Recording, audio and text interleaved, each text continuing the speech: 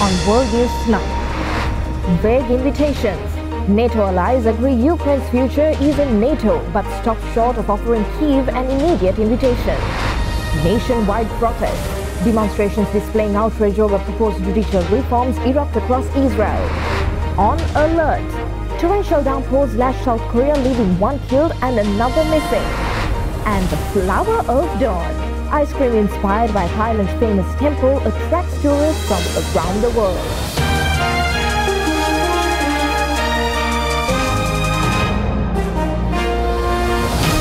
This is Derana World News Tonight. Reporting from Colombo, here is Suzanne Shanali. A very good evening, and you are joining us on World News Tonight. And we start in Lithuania as the NATO leaders agreed to offer Ukraine an invitation to join their military alliance, but with no details on the timeline, to which Ukrainian President Vladimir Zelensky expressed his displeasure, asserting that his country will make the alliance stronger. NATO leaders in the Lithuanian capital on Tuesday offered an invitation to Ukraine to join the military alliance, but remained vague on further details, including any time frame. We reaffirmed that Ukraine will become a member of NATO and agreed to remove the requirement for a membership action plan. We also made clear that we will issue an invitation for Ukraine to join NATO when allies agree and conditions are met. In the communiqué on Tuesday, NATO did recognize the need to move faster, but would not be drawn on a timeline for when Ukraine would be invited to the alliance, as the leaders struggled to agree on when Ukraine might join, as well as other conditions of its membership. NATO members did, however, acknowledge that Ukraine's military was increasingly interoperable and more politically integrated with NATO forces, adding it would continue to support Ukraine's push for democracy and security. NATO's lack of clarity over offering Ukraine membership into the military alliance led President Vladimir Zelensky to criticize the latest statement. Taken to Twitter on Tuesday, the Ukrainian leader said that while the country values its allies, Ukraine also deserves respect, adding that it's unprecedented and absurd when a time frame is not set neither for the invitation nor for Ukraine's membership.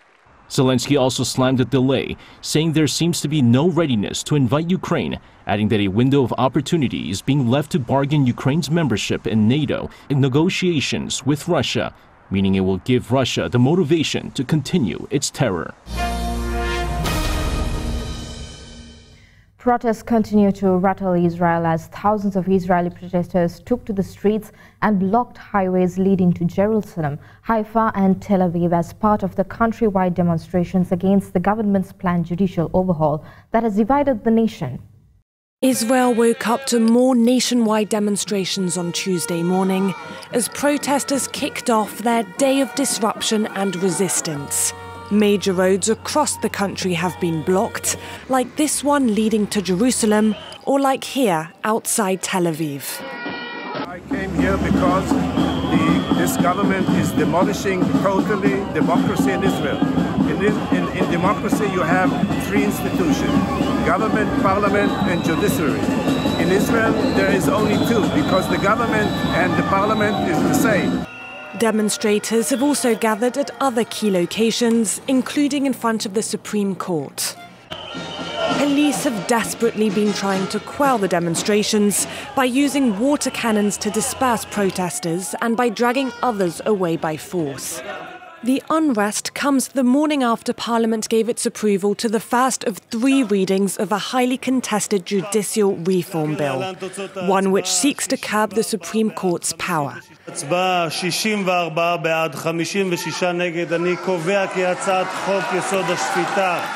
Netanyahu has said it will make governance more effective by restraining court intervention, but many remain unconvinced, saying it threatens democracy.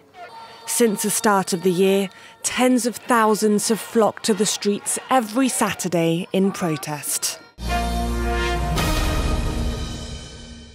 Now with the latest updates from Donald Trump's classified document trial. Trump has called for a lengthy delay before he goes to trial for allegedly hoarding military secrets at his Mar-a-Lago estate, contending that proceeding while he remains a candidate for president would make it virtually impossible to seat an impartial jury. Donald Trump has asked a federal court in Florida to postpone his criminal trial over his alleged illegal retention of classified documents. Prosecutors had already asked District Judge Eileen Cannon for a delay until December 11th from an initial date of August 14th, so as to give both sides time to prepare.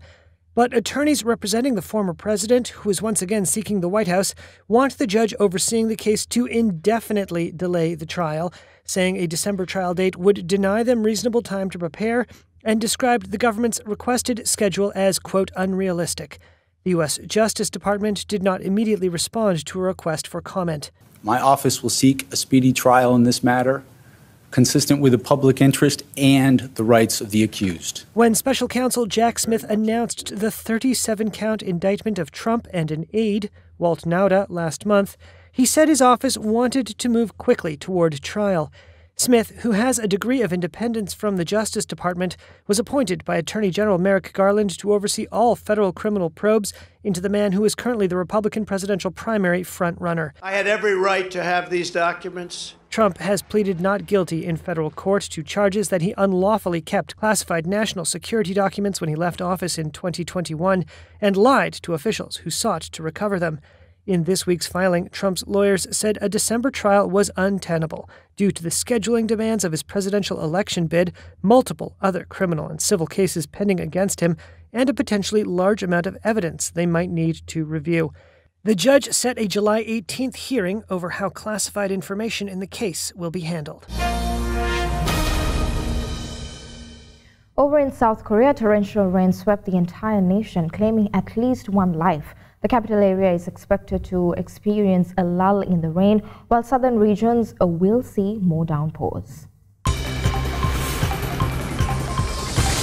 One person has died after heavy downpours swept across South Korea on Tuesday. In Yeoju, Gyeonggi-do province, about 60 kilometers from Seoul, a man in his 70s who was walking along a river was killed after being swept away. Police and firefighters launched a search after his daughter reported that he had gone out to exercise and not returned. His body was found in the bushes near a river after a 3-hour search.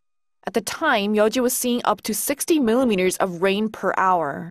In Busan, 2 women in their 60s were stranded at around 3:40 p.m. as the water level of a local river rose during the heavy downpour.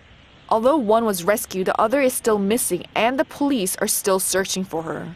Seoul also had heavy downpours on Tuesday, with Dongjakgu district getting more than 100 millimeters of rain in a single day. Emergency alerts were issued to several areas in Seoul, including the districts of Dongjakgu, Gurugu, and Yeongdeung-pogu. The Korea Meteorological Administration implemented a new measure on June 15th to directly send emergency alerts to regions experiencing intense downpours, which are classified as more than 50 millimeters of rain in 1 hour and 90 millimeters of rain in 3 hours. The heavy rain also disrupted the operation of subways in Seoul. Subways in the metropolitan region have to halt services when there is more than 65 millimeters of rain per hour. Trains on Line 1 were temporarily halted but resumed within 10 minutes. Trains on Line 4 were suspended for 2 hours. As of 11:30 p.m. on Tuesday, heavy rain warnings for Seoul and Gyeonggi-do province were all lifted. The KMA forecast today to be mostly cloudy with a lull in the rain in the Seoul metropolitan region. Southern parts of the nation, however, are expected to see heavy rainfall of 30 to 60 millimeters per hour, accompanied by strong winds, thunder, and lightning in the afternoon.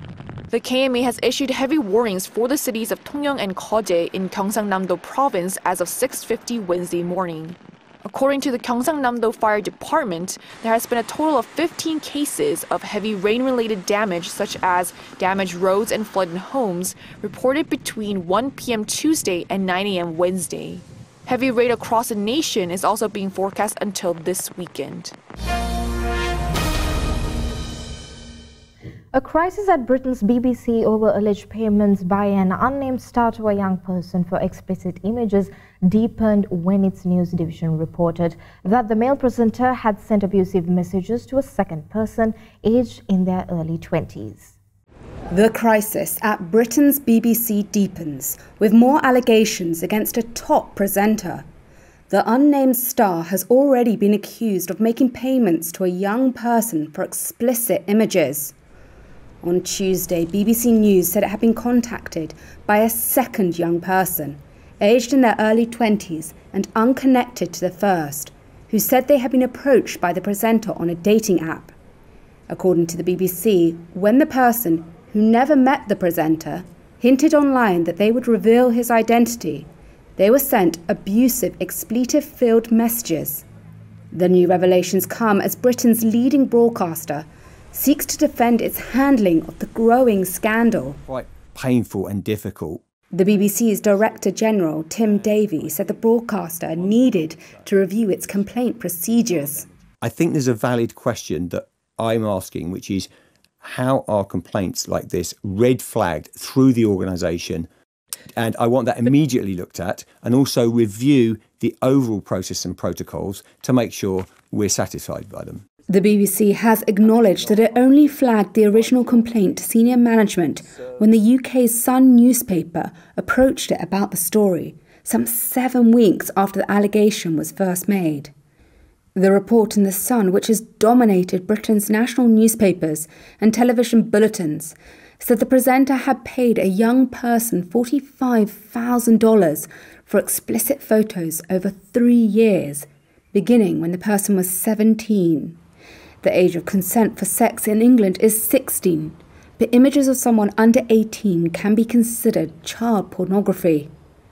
Britain's Prime Minister Rishi Sunak has described the allegations as, quote, very serious and concerning. We're going into a short commercial break now. We'll be back soon with more world news.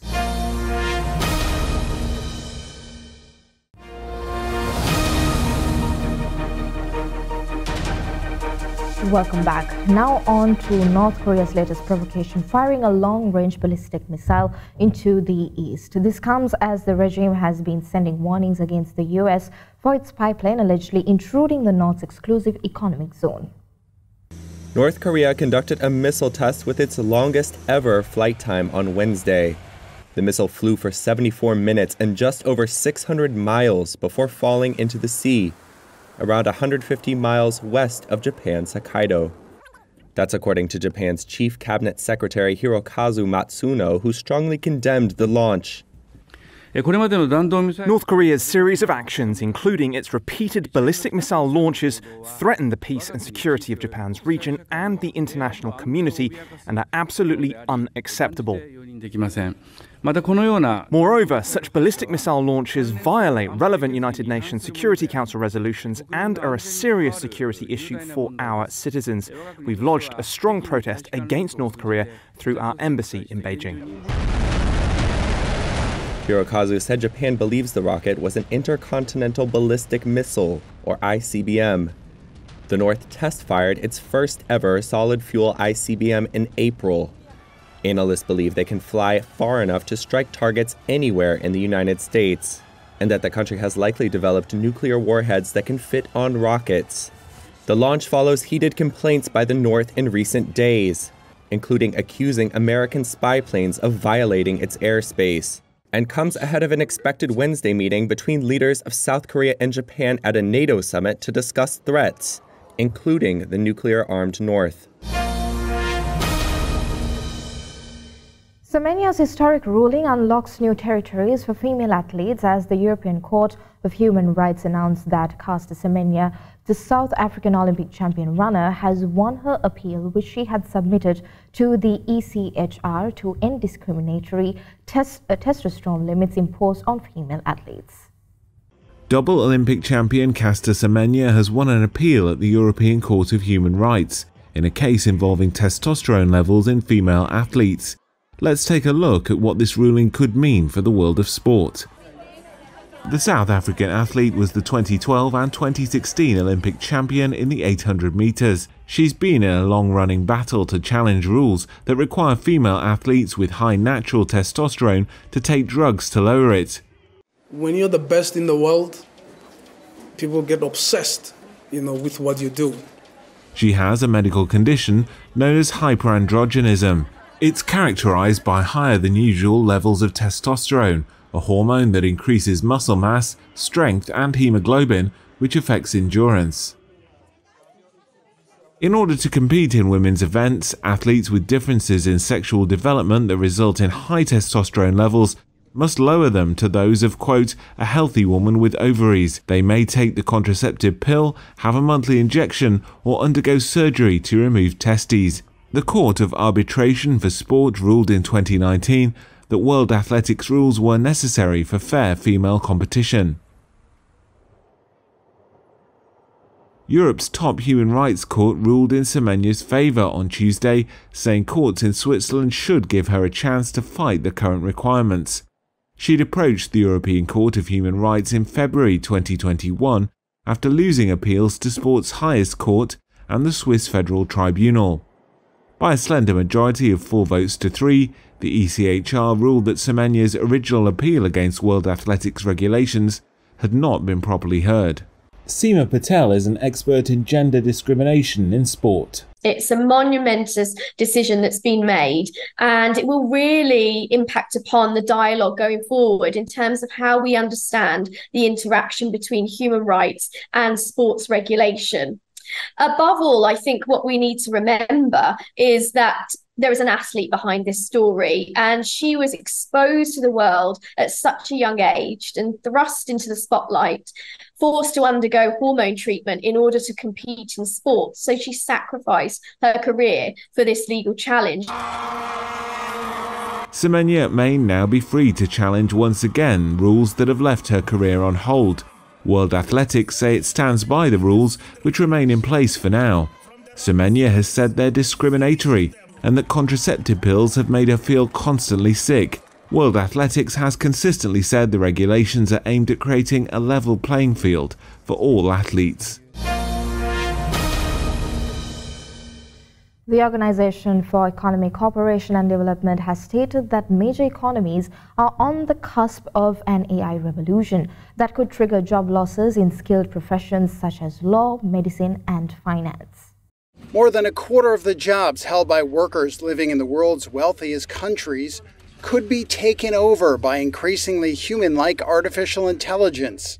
That's according to a new report out Tuesday from the OECD, or Organization for Economic Cooperation and Development. It conducted a survey of its 38 member states, which includes wealthy nations such as the US and France, as well as emerging economies like Estonia and Mexico, and found that 27% of the labor force holds jobs that could be easily automated. The survey also found that workers fear they could lose their livelihoods to AI. The OECD said there is little evidence so far this is happening, but it may be because AI development is in its early stages. The survey was also carried out before the explosive emergence of generative AI like ChatGPT. The countries most exposed are in Eastern Europe, including Poland, the Czech and Slovak republics, and Hungary, where more than a third of jobs could be easily automated.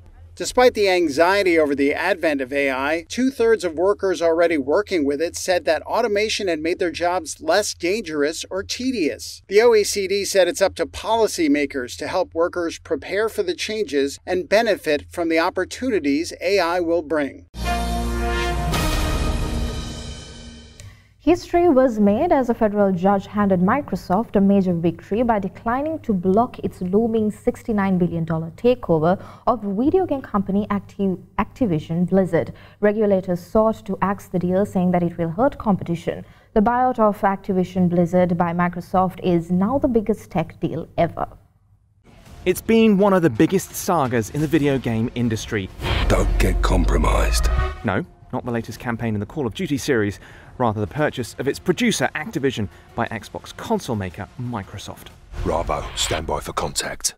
The $69 billion deal was finally given the green light by a US court on Tuesday.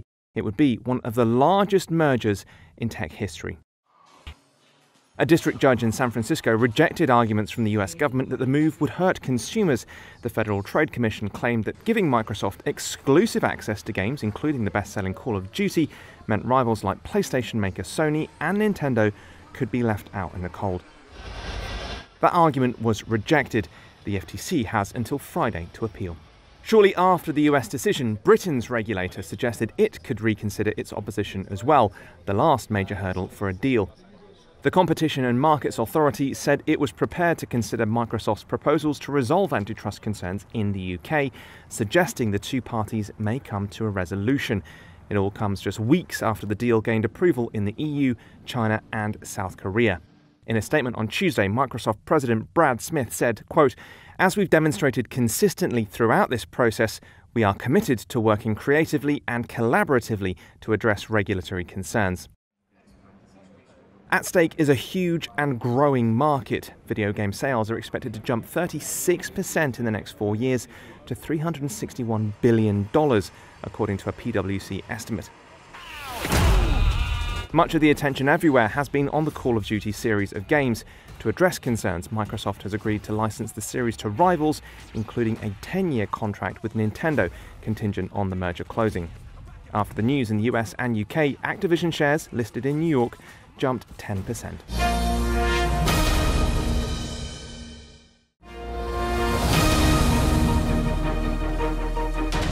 Welcome back to World News, and for more news, let's take you around the world in a minute. A dashcam in Bulgarian village captured the moment when a meteor fell from the night sky, burning in a fireball of bright light as it descended. There were no reports of casualties or material damage. China successfully launched a new carrier rocket into space from Jiuquan Satellite Launch Center in northwest China. The Zhuk-2 carrier rocket blasted off and completed the flight mission according to the procedure. A wildfire consumed more than 4,000 hectares of a national park in eastern Bolivia, near the border with Brazil and Paraguay. Authorities said that the fire entered the wet national park area, lowering its intensity but making it difficult for the fire crews to fight the blaze. Severe landslides and flash floods triggered by torrential rain in the Indian northern state of Himachal Pradesh caused massive damage to public infrastructure, rendering tourists stranded in the region. Spanish Minister Teresa Ribera has gone viral on the internet. The minister was seen riding a bike on the climate summit held by the European Union.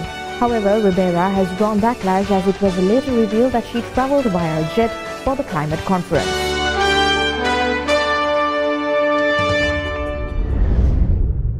And that's all the news we got for you tonight. Join us again tomorrow for more news around the globe. And in case you missed to watch any of the stories tonight, you can always rewatch by catching us on our YouTube channel, youtube.com/Derana English. And we leave you tonight as the sweltering heat gets sweeter for Thailand. Ice cream in Thailand is now made replicating the famous temple dawn's uniquely shaped tiles. Thank you for watching. Stay safe and have a good night.